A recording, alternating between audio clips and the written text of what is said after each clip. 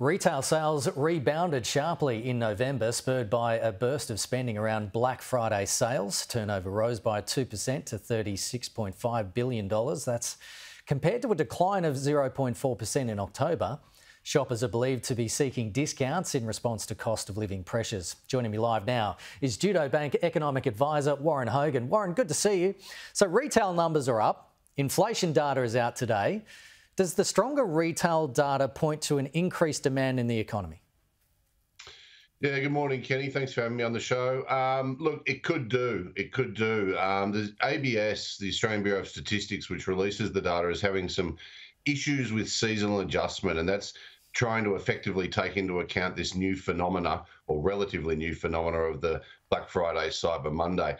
So most economists, including myself, want to see the December figures because, as we've seen in recent years, a strong November is often followed by a very weak December. So the jury's out, but there's no doubt that the data at face value showed a big lift in goods, consumer goods, household goods spending, which is indicative of a still reasonably healthy level of spend in the economy. Okay. Well, today is the deadline for the US Securities and Exchange Commission in the US to approve or not approve several Bitcoin ETF filings. And there's speculation that if they are approved, the price of Bitcoin could go absolutely nuts. First of all, why is an exchange-traded fund or ETF important to Bitcoin and cryptocurrencies? Yeah, it's a watershed moment potentially. So the US is obviously leading the way here and will be soon followed by other jurisdictions if indeed they do approve exchange-traded funds for retail investors to invest directly in Bitcoin. This is obviously something that hasn't happened before. It's been in front of the SEC for months, indeed years.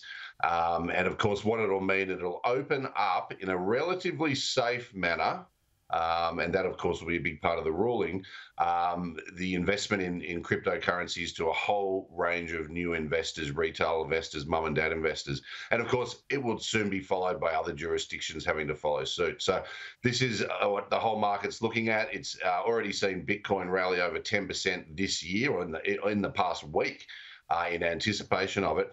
Whether or not it leads to another further big rise is another question. These funds will take a while to roll out and the money will come in gradually. But it's all eyes on the SEC tonight, our time. Yeah, I mean, the SEC has been pretty hostile towards cryptocurrency so far, with Commissioner Gary Gensler at the helm. The SEC filing multiple massive lawsuits against cryptocurrencies like companies like Ripple.